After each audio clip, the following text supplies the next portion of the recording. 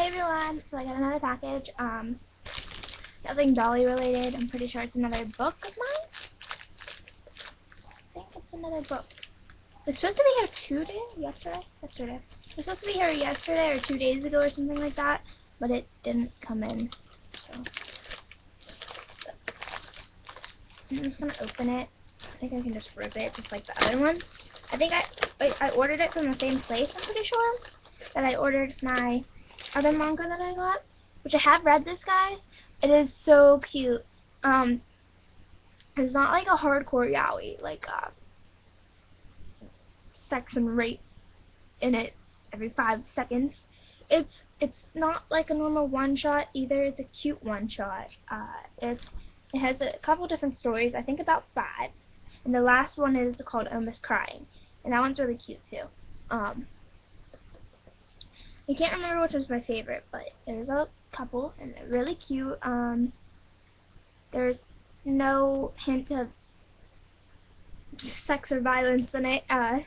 Just really cute. I really suggest this if you're looking for a really cute yaoi and you don't like the hardcore stuff. I don't really like the hardcore stuff that much either, but I have to say, boys that love each other are so cute. Yep, this is it. So this is by June, and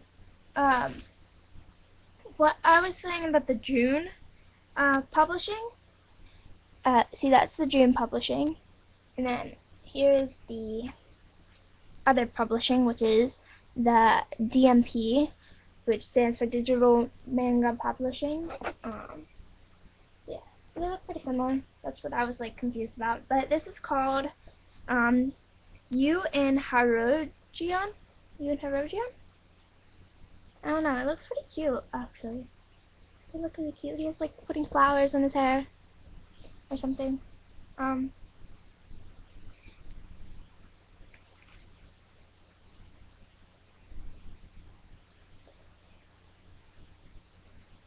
So yeah, it's a native manga. I really like.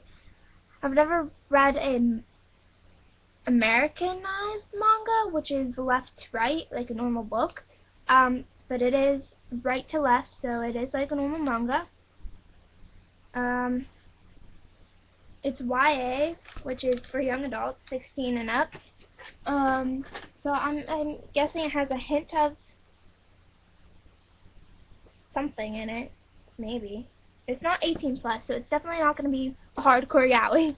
I'm not even sure. This is a YA too, so it's 18 and up. I mean, I'm 16 and up. I got this one for like $3, and this one was like $3 as well. Just a little cheaper. So yeah, I'm really excited to read it. So let me just read the back for you guys if you guys are interested in buying one. I just look up yaoi on eBay and go to lowest shipping and price thing, and it will show up, the first one pretty much. Haru stands alone, like the lonely flower he was once named after.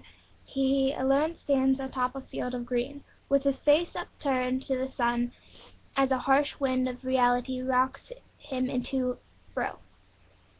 After the untimely death of his father, the teenage Haru finds himself orphaned and facing a mountain of debts left behind by his parents.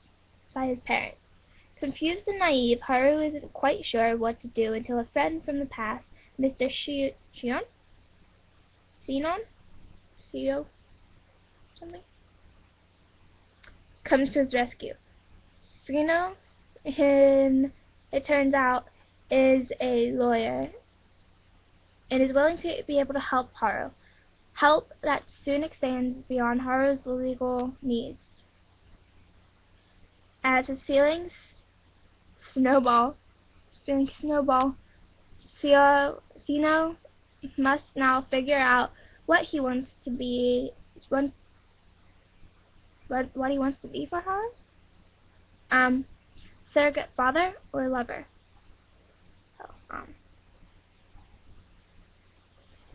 So, this seems pretty cool. I don't know if I'm gonna like it. There wasn't really a description. I just seen it, and I wanted to get it since it was cheap and it's really good. Um, it looks well drawn. I like the way it's drawn. I mean, it's not like some of the bad manga, which are really badly drawn. This has a whole bunch of different things. It's okay. But I think it's going to be pretty cool to read, and if I get any more packages in tomorrow, which is a Saturday, which I might, I will sure to let you guys know how this is, because I'm going to read this.